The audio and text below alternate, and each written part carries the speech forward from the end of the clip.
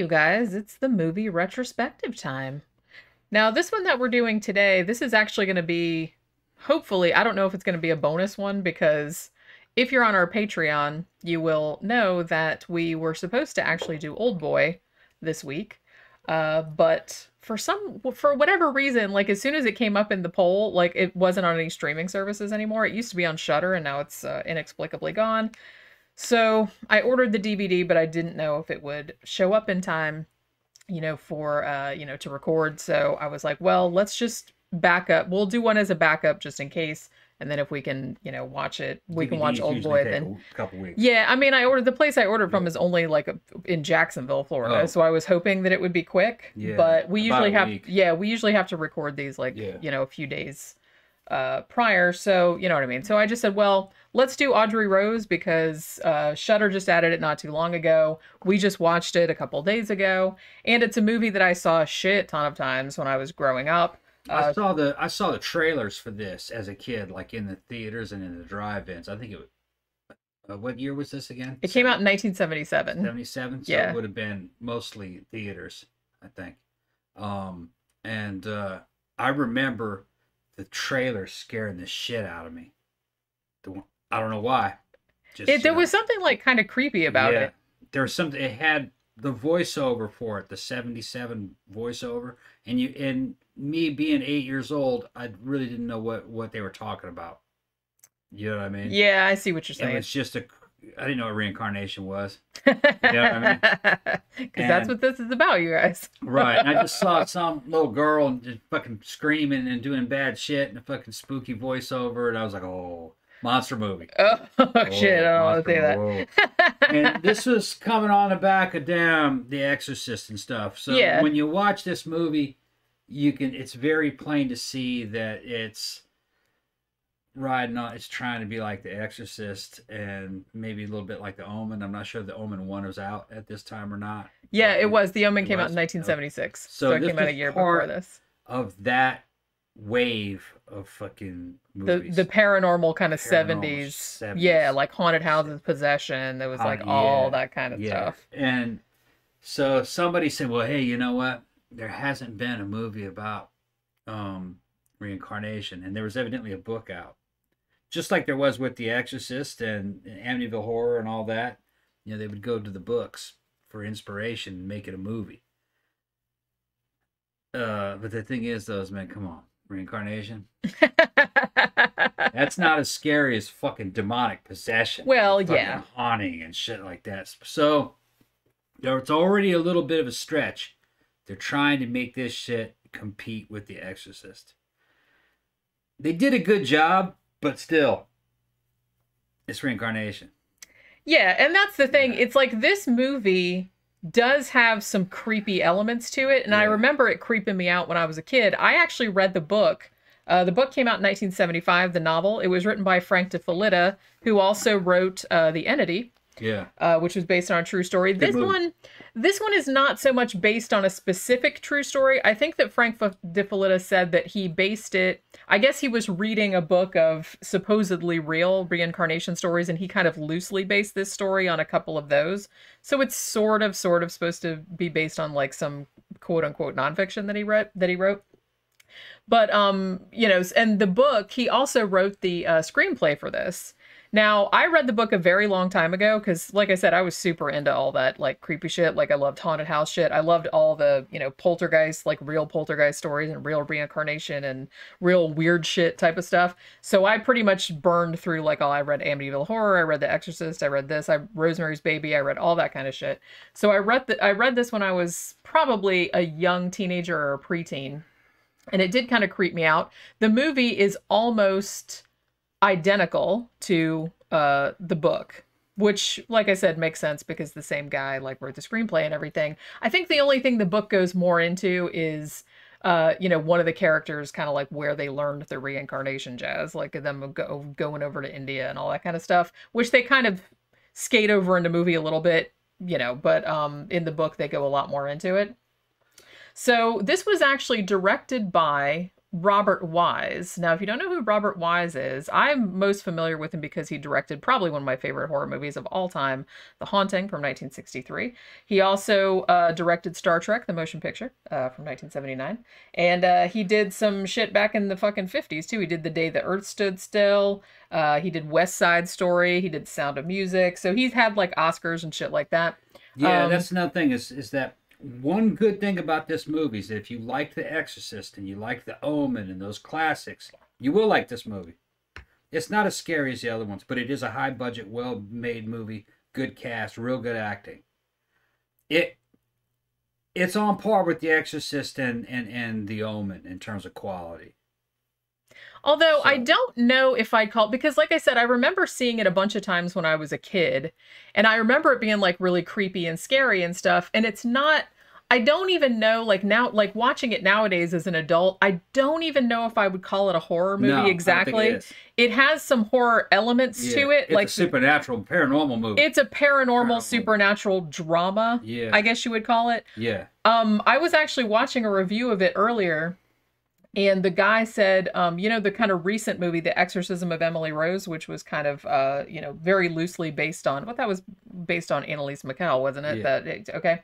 So, where they were where it was kind of based on the true story of like, they were trying to prove in a courtroom that this woman was actually possessed by the devil and not that she had. So, that's the weird thing about so it's kind of like a similar kind of thing to this. It's very strange because it seems like it starts out as sort of like a psychological thriller drama type of thing. It becomes a court drama. And then it kind of turns into a courtroom drama. So it's like it's really, really odd. It is odd. It's a very odd movie. It is odd.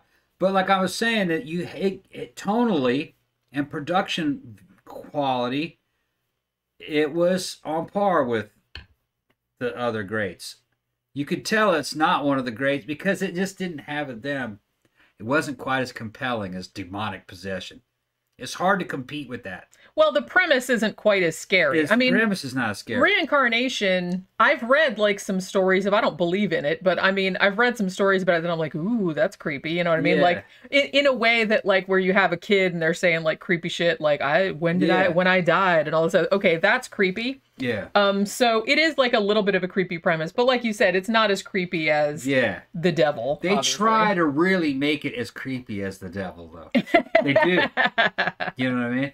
And it's got what's his name from the Elephant Man in it and everything, and he helps. What's his name? Anthony Hopkins. This was Hopkins. Actually a very, very early role for him. He's very young in this. Yeah, so he kind of brings a certain amount of gravitas to this movie. He's a young Hopkins, but that dude was.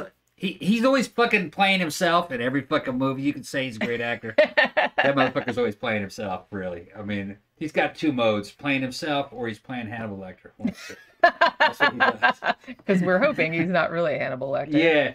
But no, he's a good actor. He's a real good actor. Yeah. And he classes up the joint. You know. Oh, yeah, big time. That's what his job is. If you have kind of a second or third rate movie going on, in terms of budget or whatever, you can bring in Anthony Hopkins and he'll class it up a lot. You know, he will. He'll fix it. You know, he'll fix it. Yeah, he'll come in here and be like, you know, let me handle this. Yeah, he'll give the smooth over the rough edges. He give the movies credibilities. You know, sure. He'll give a movie credibility.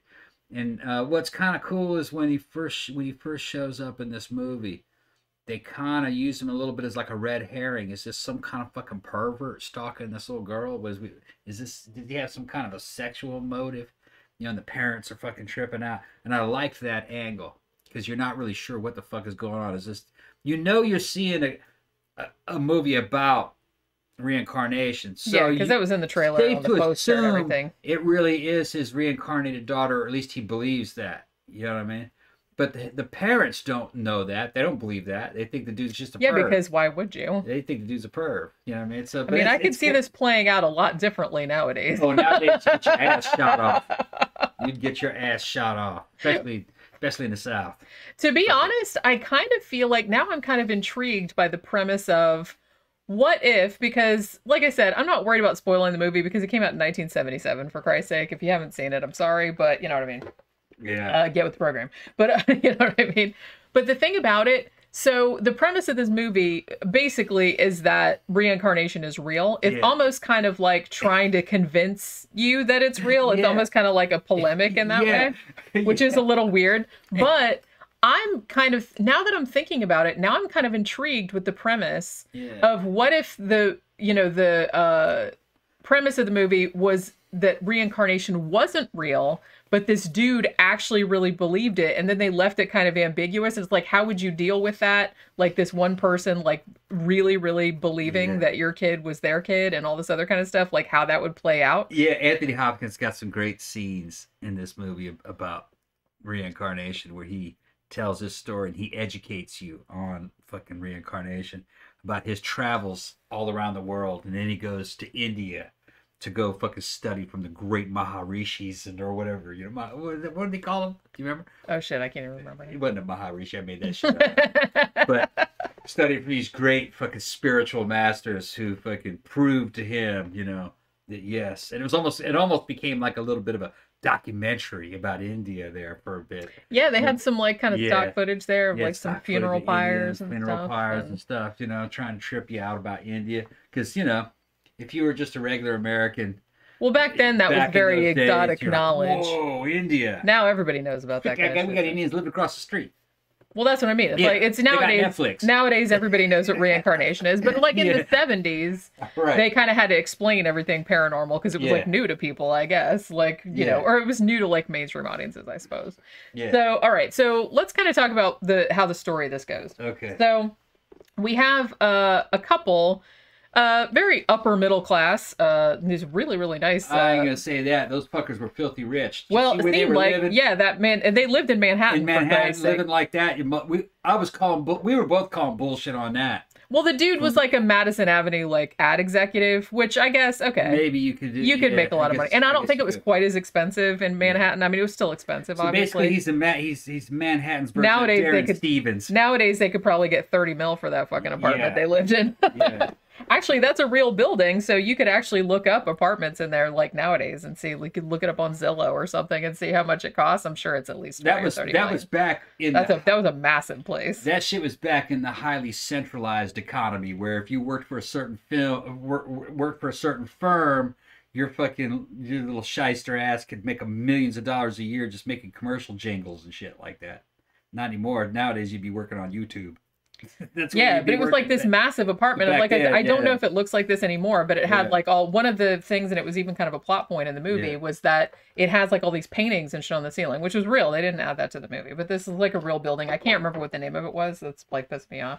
But yeah, so you have this couple, and the dude, John Beck plays the dad, and Marcia Mason plays the mom. It was bugging me the whole time because I know I've seen John Beck in other movies, and I was just like, God damn it, where the fuck have I seen him? And I looked at his IMDb, and he has like this massive fucking list, but I couldn't think of anything. Like there was nothing on there that I would have been so familiar with that I would have recognized him from. So I don't know. He's been like on a ton of TV shows and shit, and like over the years. But anyway, so he plays the dad in this, and this couple have a daughter who's about to turn 11, I think, named Ivy. And she's played by Susan Swift, who I think this was her first role. She didn't really go that much into acting. She was in a couple other things, like, some TV and movie after this, and then went off and did other shit. Yeah, and at this point of the movie's really feeling a lot like The Exorcist. Yeah, you got the rich couple, and they got the daughter. And weird shit's happening. Yeah, and they're like, doing family shit and like, planning her birthday and all this other kind of stuff. You're already going like, man, is this a ripoff of The Exorcist? But then the plot thickens. The plot thickens. Yes. So yeah, very shortly into the movie, they start to notice very creepy bearded Anthony Hopkins kind of skulking around. Yeah, looking and peeking in people's windows and shit. Well, he's not quite peeking at people's windows. He's going up to her school. But he is kind of like hanging out in front of the school. Like I said, you do that nowadays and someone's going to shoot your face off because they're like, why are you even hanging out here? Your kid doesn't even go here. Yeah. Get away from here, pervert. And then you would have to be like, you know what I mean? They'd have to put you on a registry somewhere. Yeah. But back in 1977, they still thought it was creepy, but it wasn't like call the cops kind of creepy. They did call the cops later, but. They called the cops after they talked to him. Yeah, because so the thing is they start noticing the dude, and it's not just him like hanging out by the school or whatever. He's also like kind of following all of them around. Like he's kind of following, like you see the dad like on the bus or the train or whatever, the subway, and you know, he looks behind and there's the fucking dude again. It's like, man, this fucking dude is everywhere. What the fuck? So finally they call the cops, and the cops are like, well, you know, did he hit you? Did he do anything? It's like, you know, he's just standing on the sidewalk. He's not doing anything against the law. You know, they didn't have stalking laws back then in the 70s, in case you didn't know that. Maybe some states did. Yeah, it's all state. Yeah, I do kind of feel like that's like a newer kind of shit, though. Things went in and out. You know, those talk shows had a lot to do with like new laws coming. Araldo and shit. That's true. Yeah, that's when people started to really understand what serial killers were. Yeah, because really, I mean, like I said, people didn't really have a concept of serial killer until like 70s. Even though they obviously there were serial killers before that, like fucking Jack the Ripper and H.H. Holmes and shit like that. But wasn't in the modern imagination. Yeah, it wasn't really that much of a thing. I remember the first time I heard about him as a little kid, it sounded like something that was made up. You know what I mean? Sadly, like, no, that doesn't happen. You know what I mean? Sadly, no. But I think adults kind of thought that too, like that couldn't have happened. That can't happen. Yeah, something like that, yeah. Little did we know. Yeah. But yeah, so finally they, like I said, they go to the cops, and the cops are like, shit, man, we can't really do anything. There's no law that says, you know, dude can't stand on a public street. So, you know, if he hits you, come back to us. So finally, after all this time, this dude's like skulking around, like I said, and then finally he approaches them and he's like, man, I need to talk to you and all this other kind of shit. Now, at first they're reluctant. And a lot of the story too, like a lot of the conflict comes from Marsha Mason's character, the mom, and she kind of, Janice is her name, Janice Templeton. And she kind of wants to hear the dude out, or at least she kind of wants to know, what the fuck are you doing? Why you keep hanging around, like watching my kid? Whereas Bill Templeton, probably he just kind of just wants to punch the dude in the throat, and he's like just sick of hearing about it. But finally they agree, because the dude just will not leave them alone. And so finally they're like, all right, fine, we'll meet you at this restaurant. Just like, please just tell us what you want. And, you know, what the fuck. So they all meet at this restaurant, and in this very, very long scene, probably a longer scene than it needed to be, but Anthony Hopkins says to them that, his name's Elliot Hoover in the movie, but I'm just going to call him Anthony Hopkins. It's easier to just call him, because he's playing himself. That's who he is. Yeah. It's Anthony Hopkins.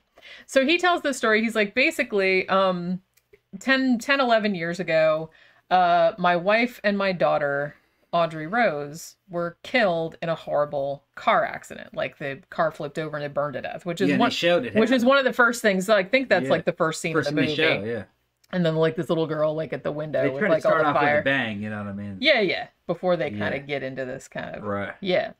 So he basically explains that happening, and then he kind of gets into. It takes him a while. He's kind of like beating around a bush a little bit, dancing around the subject or whatever. But basically, he's like, yeah, I've been all around the world, and I went to India, and I studied with this, that, and the other person, and I basically went to these psychics. He says that too, which, like I said, I'm not sure how good that is for your credibility, but whatever. He's like, so I had these two psychics. That was before Psychic Friends Network. So yeah, before everybody knew that psychics were bullshit. Yeah, it hadn't been tarnished yet. So like, some psychics told you that was like some serious shit, man. It's like, but he was. I'm gonna clean that up though. You're gonna clean that up. Yeah, corporate psychics and shit. You know what I mean? And telepsychics is about like televangelists. I do believe that there are people that fucking have I've fucking dreamt Shrew, had precognition, fucking of course poltergeist stuff that happened. So that's all related to some people would call psionics. But I think everybody has it to a certain extent or another. And I don't know if it's necessarily controllable. No, I think it just kind of like comes and goes like without any rhyme or reason. Something having to do with the unconscious.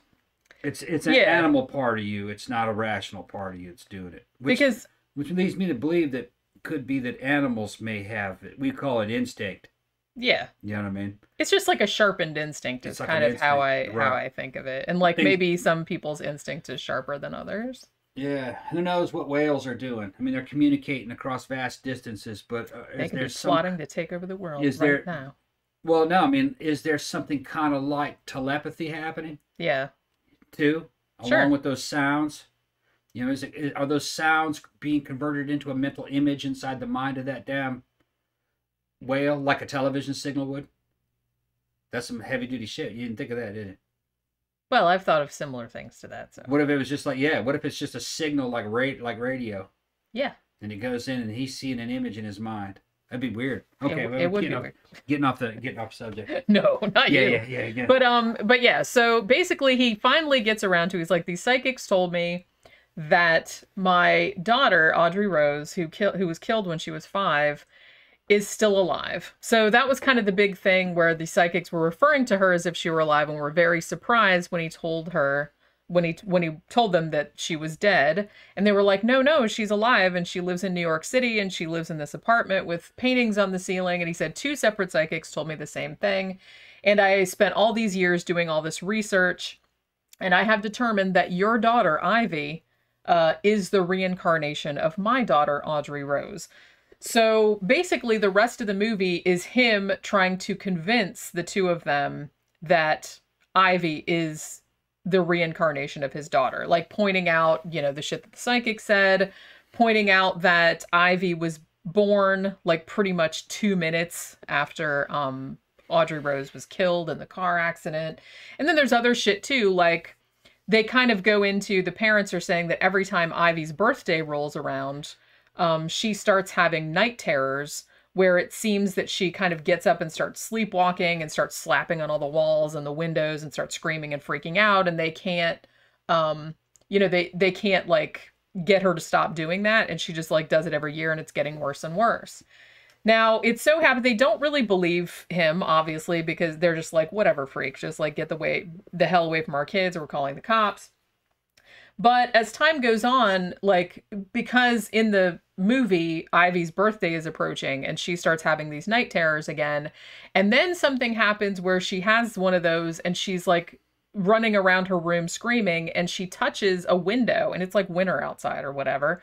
And her hands burn like on this cold window, which seems to convince the mom, okay, there must be some like supernatural shit going on here. And another thing too is that when Anthony Hopkins comes over and starts calling her Audrey Rose and saying, daddy's here, she calms down like immediately.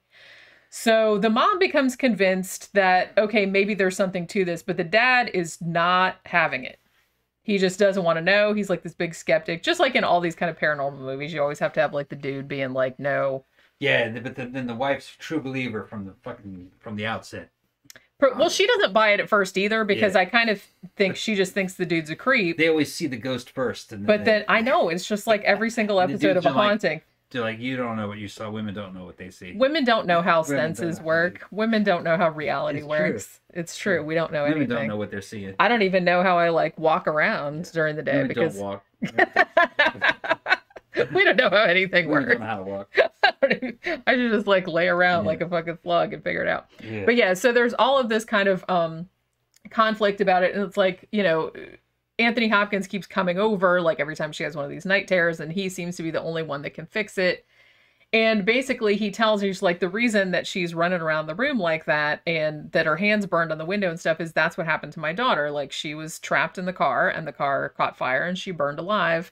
And, a witness said that they saw the little girl, like, yelling, daddy, daddy, daddy, like on the window, like while she burned to death, which is pretty horrifying.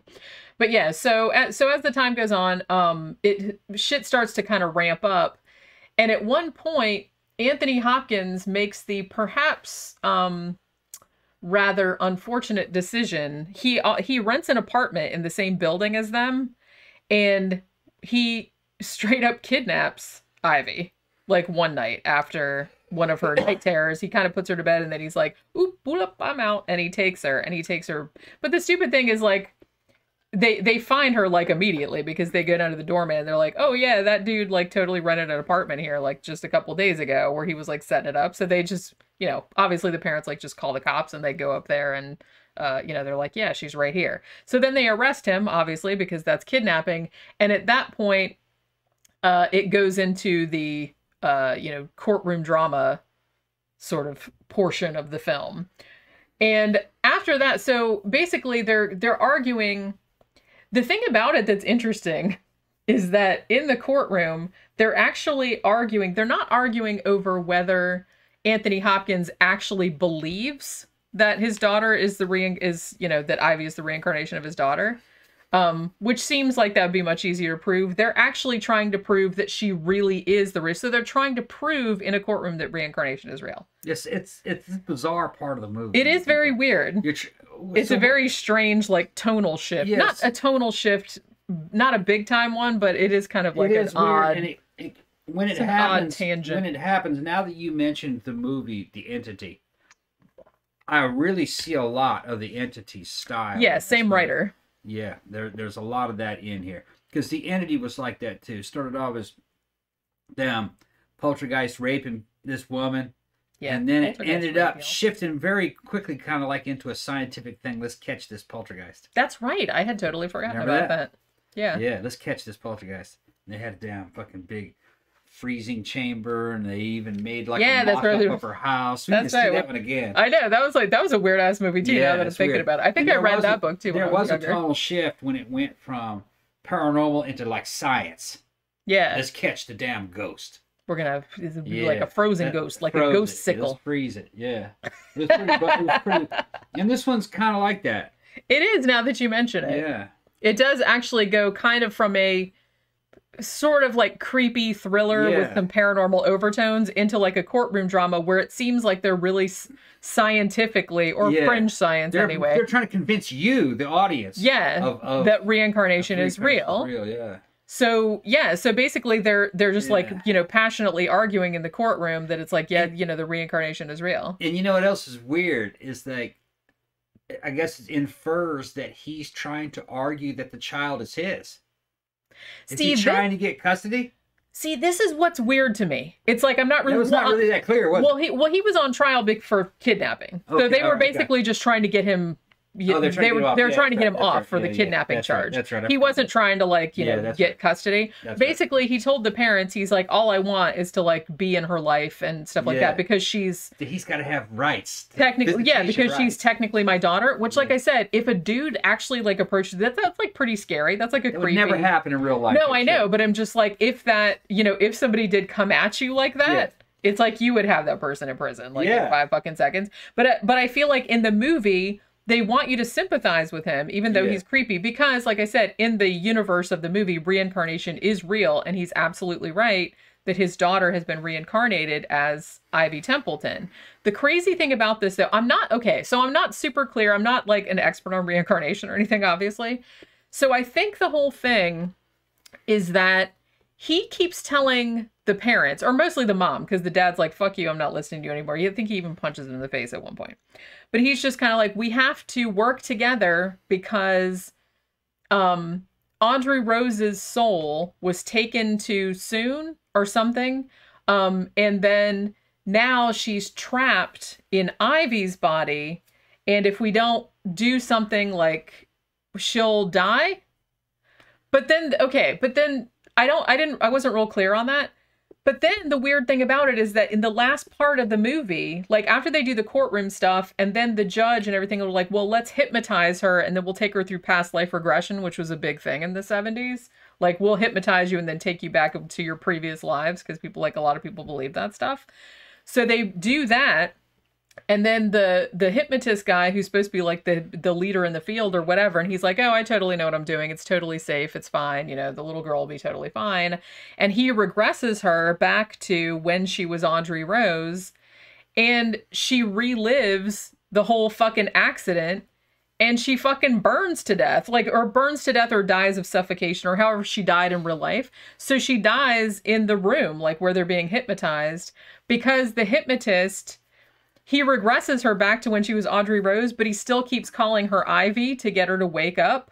And Anthony Hopkins is out in the fucking room being like, she's not Ivy anymore. Call her by her fucking name. And the hypnotist is too dumb to figure that out. I forgot about that. So Anthony Hopkins like picks up a chair and like busts open the glass because they're all like in a in another room or whatever. Yeah. But then it's like too late. All scientific and shit. Yeah, so Ivy dies at the end. Yeah. And then the weird thing about that is there's this little coda of the movie, right? Where the mom, Marsha Mason, she's like writing a letter because I guess Anthony Hopkins is fucked off back to India because he just wants to hang out with them. And talk to her into the spirit realm. Yeah, and she is like, well, you know, I believe you, and like, you know, our daughter's soul is free now, and it's like she gave Ivy's ashes to him, and he's going to scatter them in India so that her soul would be released and she could find like her next body or whatever. And I was like, oh, and now this couple, Marsha Mason and John Beck, are going to like go around the world looking for where their daughter turns up next. It's like that. If that was true, that could slowly turn into a huge clusterfuck for everyone involved. But I didn't really get why. I didn't get why it was dangerous for Ivy to have Audrey, because presumably if Audrey Rose was killed and her soul found another body, like pretty much immediately, why wasn't it just all cool? You know what I mean? Like, why would Ivy have died? But then Ivy died anyway. So I didn't really like when they tried to hypnonize her. So I don't really, but she's free now. It probably just needed a dramatic end to the damn movie. That's probably maybe. I don't know. It just seemed like a weird, like I said, I'm not real up on reincarnation. So I didn't really know what they were getting at or why, like what would have happened if they hadn't intervened. You know what I'm saying? I don't know. And it did seem like Anthony Hopkins was trying to get custody of the girl because he took her. I didn't really take that part of the movie seriously. You know what I mean? I just took the movie. The movie takes itself very seriously. I just took it as kind of like a wannabe horror movie that ended up being more like a courtroom drama with some paranormal stuff in it. Yeah. And as far as the mechanisms of how reincarnation works, what they're showing is a very pedestrian concept of how it would work. Yeah. I've had NDE and out-of-body experiences and stuff, and Stuart Hameroff will tell you that there are certain things about quantum consciousness to where reincarnation, and he doesn't quite say reincarnation, it's just paranormal stuff that you hear about could be very plausible. That the consciousness, would survive the death of the brain, because it's quantum entangled particles, and it could re-inhabit another body. All right. The thing is, though, is you're assuming that, I'm going to just call it a soul. When a quantum soul leaves the body, that when it reincarnates, it comes back down to continue where it left off in time space. No, I guess you would say the spirit realm is outside of time and space. So the next life might be in the past of the last life. You know what I'm talking about? Mm-hmm. So in other words, like you might be reborn, but it doesn't necessarily mean you're reborn as a human. And it doesn't necessarily mean that you're reborn the next day after you died in the last life. You might be reborn, 20,000 BC. Might be the next life. Yeah. Because you're restarting, you're re-entering into the damn time space every time. So you're re-entering time space at the location and time that you choose at that time. It could be in the past or present or future, compared, you know what I mean, in relation to the last life you had. Yeah, nothing's brought with you. This one seems a lot more straightforward in the sense that was one of the things that was that it's a linear brought. Yeah, that it was like brought as because she was born like 2 minutes after the girl died. Yeah, no, that doesn't jive really with the concept of fucking. But like I said, I remember a lot of reincarnation stories that came out in the 60s and 70s, and it's like, and then that's folklore. Well, yeah, and that's kind of what this is based on. I will say also the concept that you might remember your past life. You can disprove that by saying you don't remember. Nobody remembers their past lives. And pretty much every story, and like I said, I don't believe in reincarnation, but it's like every story I've heard about that where people said, yeah, my kid said this weird thing, and they found out that it was a real person that died like before they were born and blah blah blah. But it's like. It always seems to fade away once they're over about 5 years old. Yeah, they don't remember shit anymore. Okay. Now you got me into a good subject. My dad told me that when I was a little kid, I would tell stories of me and him on a tractor falling off the damn tractor. But that didn't happen to me and him. It happened to my dad and his dad. Yeah. I don't remember that. Yeah. All right. But he said I remembered it at about 5. But the thing is that's not necessarily supernatural. It could have just been a memory that was inherited genetically. Yeah. You know what I mean? Animals and insects might inherit some memory because they seem to come out and know shit without much education, especially insects. Yeah. So it might be that humans might be born with like little vestigial memories from their ancestors. I think it might be plausible, but they're written over and erased as you gain your own experience. Yeah. You know what I mean? Because which is why when you hear people that come up with that kind of reincarnation-y sounding shit, it's always when they're a little kid. When they're a little kid, yeah. Like once they're 5 or 6 years old, they don't say weird shit like that anymore. That it's just a memory that was inherited in some way we don't understand. I find that more, or it could be just be kids saying weird shit. Kids saying weird shit. Kids say weird shit all the time. Like they don't mean anything. My dad thought that shit was weird. He didn't think it was. He thought it might have been paranormal, but then as time went on, he didn't think it was paranormal. He thought the same thing that I just said, that I had somehow inherited a memory. Yeah. That's weird when you think about it. It is pretty weird. But why animals might do it all the time, but they can't tell us. Yeah. You know. That's true. You know. So I think that's what it is.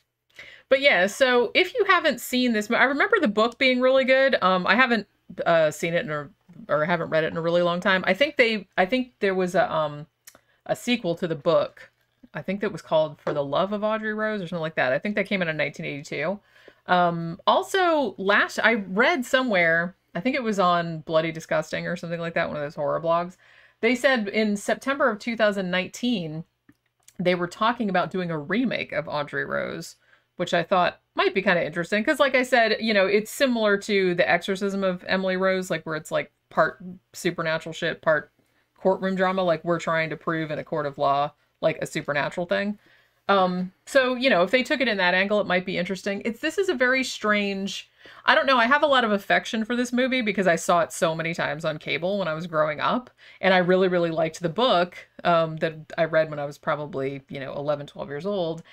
And, but I would go into it not expecting anything scary, not expecting a horror movie. You can see there's elements of The Exorcist in it, obviously. There's elements of a lot of 70s paranormal type of stuff in it, because that was like a very big thing at the time. But it's kind of like more a drama, but also that's trying to make you believe reincarnation is real. So it's just this very, very odd... one thing I will complain about, it is a little bit too long. I think there's too many scenes of Ivy freaking out and like yelling and whacking at windows with her hands, and then Anthony Hopkins coming over and settling her down. I think they probably could have done like with one less of those scenes, because it seems like there's a lot of that and it gets like repetitive. Also, I saw like another reviewer say that a good drinking game in this would be like every time Anthony Hopkins says Audrey Rose, Audrey Rose, like you'd be fucking dead of liver failure before the end of the movie. But I mean, those are like minor quibbles. The little girl in this, a little bit weird looking, which, not her fault, but she did a good job though, like acting. The acting in this is good, a little bit overwrought, but kind of the way that it was in a lot of those 70s kind of movies. This does take itself seriously. It is trying to convince you that reincarnation is real, but it's just a really interesting time capsule of the time period, I think.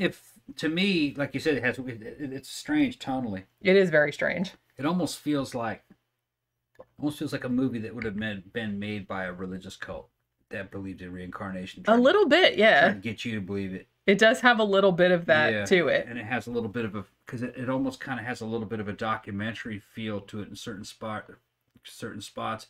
And it's almost kind of like they've shoehorned in some religion into it. Like or spirituality more than in a certain way. It is a little bit like that. You notice that?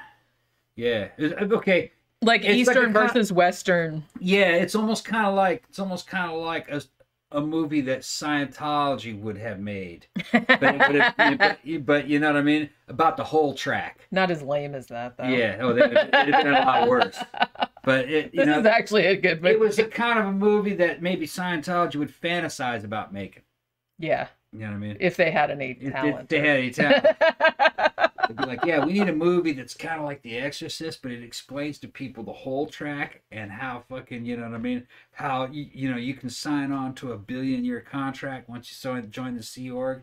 You'll be reborn many times and come back. You know what I mean? And it'll Yeah. be great, and it'll compete with The Exorcist. We'll make all kinds of money, and then we'll get a bunch of recruits. It seems like something like that. A little bit. It definitely does seem like I don't know a lot about Frank DeFelitta as a person. Like I said, I've read some of his books. He's actually a really good writer. You know, the Entity is very good. But he might believe in reincarnation. That's the thing. It really does seem to me that he does believe that it's real, or at least he did when this book was written and when this screenplay was written. And he's really trying to convince you. It's like, you know, all this, you know, Western stuff, all skepticism and science and everything. That's kind of like, oh, you're so closed-minded. It has a little bit of that kind of thing. Yeah. You know, and a little bit of like kind of hippy-dippy, like Eastern religions are way better kind of thing to it. Well, there's something to be said for that too, because fucking science is nothing but just a constant series of corrections, constantly correcting itself. It is just a tool. Yeah. All right. It's wrong. It's always wrong, because as time goes on, we find out more shit. So in that way, it was correct. It's just there's not going to be any way with the technology you have now to prove that reincarnation happens, or to prove in these other dimensions, even though science postulates these other dimensions, you know, higher dimensions in physics and shit like that. It's just that you can't access them. That's mathematical stuff that they're doing on paper. Yeah. You can't access it. It's in another dimension. It's like pointing to a direction that doesn't exist. Try it. Yeah. You can't point to or describing a color that doesn't exist. Right, yeah, you can't. But maybe on paper you can do some math that suggests that there's a bunch of higher dimensions, but I challenge you to send a probe to a higher dimension and get some pictures of it. It's not gonna happen. Well, it's another dimension. It's another dimension. It's just outside of our ken of understanding. Yeah. I was just reminded of, when we were just talking about that, I was reminded of that very, very funny scene in this during the courtroom drama thing, where they had their witnesses come forward and like say all this stuff about like reincarnation and whatnot, and then the defense attorney is just kind of like, "That's our case," that, like, we proved reincarnation. Yeah. It's funny. Even though like the evidence was a little flimsy, I have to say, but you know what I mean. It's a movie. But yeah, like I said, if you haven't seen this one, it does have kind of a cult following. And if you like kind of 70s movies, like I said, it's a little odd. Yeah. And it wasn't as scary as I remembered it being. It's really not scary at all. But it's really kind of an interesting, like I said, it's an interesting film from the time period. It's kind of the same as some of the ones back then, but it also kind of had its own thing going on. If you haven't seen it, but you like The Exorcist and The Omen and this and that, it fits right in there. Yeah, you should definitely see that. It's on Shudder at the moment. I think you can probably see it. It might be on Tubi too, now that I'm thinking about it. But yeah, reminds me a little bit of Altered States in a weird way. Yeah. I see what you're saying. And like I said, if you liked The Entity, which was the same writer, then you would probably dig this as well. And it has like it has like a similar tonal shift, like in the middle. So yeah, check it out. Like I said, it's on Shudder, and we'll be back next week for another movie review, and we'll see you later. Bye.